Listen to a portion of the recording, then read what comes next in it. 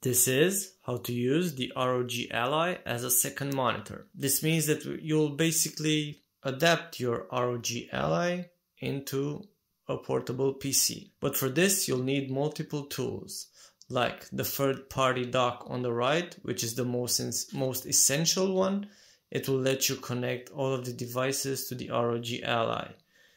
Then you'll need a monitor, a mouse, a keyboard, and an HDMI cable, plus the power supply that came in with the ROG Ally itself. Using the third-party dock that you can buy on all major retailer websites, you will now connect every tool needed for these.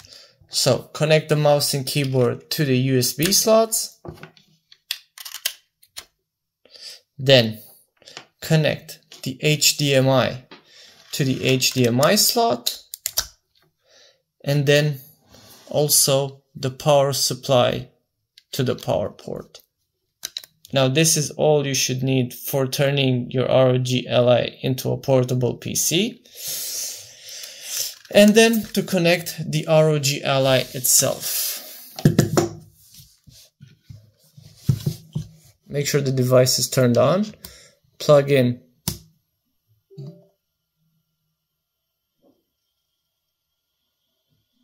the third-party dock into the device itself.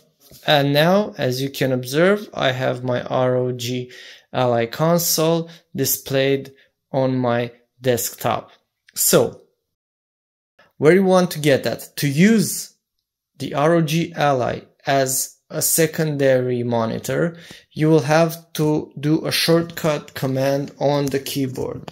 Use the Windows and P buttons, and notice you will now have an option on the screen.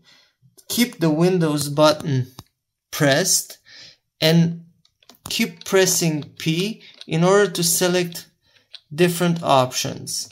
Select Extend and release the buttons. And now we have dual monitors using the ROG Ally. Now you know how to use the ROG Ally as a second monitor.